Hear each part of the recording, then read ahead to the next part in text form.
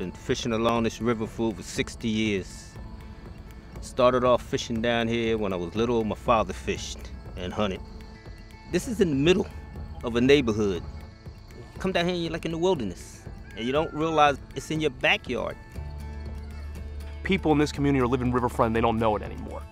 The river, for generations, had a reputation and it had a stigma to it, that it was a place that was dangerous, it's a place that was polluted, it was a place where crime happened, it was a place where you didn't want to be. Seeing an organization like Bartram's taking these folks in this community in Philadelphia out to be out on the water is extremely invaluable and something that's so important.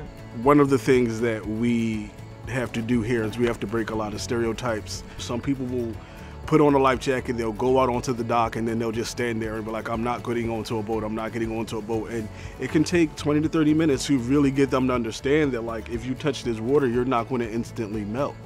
We want to make sure that people from all walks of life are working to protect clean water. Bartram's is a place where everybody can come. You can be a fisherman, you can be a community member, you can be a kid who just wants to get out and learn more about the water. When I was a child, you couldn't fish in this river. This river was polluted. If you came along, all you smelt was oil and sewage. Oil tanker blew over there and spilt the oil along the river. The Schuylkill River was on fire. Now when you look at the river, you'd never believe it was the same river.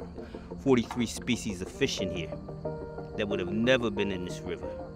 You'll find anglers down here almost 24 hours a day. I think that access to the river and access to the natural lands that surround the river are really vital, just in the sense of giving people some space and some room to breathe. When I'm stressed, when I need to get away, when I need to think, when I need peace and quiet, this is my place of tranquility to get away from everybody. I feel like what we really introduce people to is something that is so incredibly stress relieving that's the biggest draw for them to come back. Every Saturday they can go out and they can just kind of blow off steam. During our free Saturday program, you can come out, minors, adults, everyone is welcome out here. We give you a life jacket, a paddle, and a boat, and we allow you to just explore on your own the Schuylkill River. I see people boating on this river and enjoying themselves. You know, that would have been an impossible thought in the 1960s. You'd have been boating on an oil slick. You'd have been boating on a river where there were surface fires that burned for days. I think if you just take that context of the last 50 and 60 years, then, like, tell me what isn't possible for this river. But people have to experience that before they can believe it. If you look at the Schuylkill River, you'll see that there are refineries up and down this river. And if it wasn't for the Clean Water Act, those refineries would be able to pollute into that water endlessly. Making sure that people understand what's happening in their water is something that all communities need to focus on. We need stronger clean water protections and not weaker ones, because we don't want to go back to water catching on fire. We need to take our voices and stand up for what communities across the country need. For me, if I would have known about this, I probably would have been out here every single weekend growing up.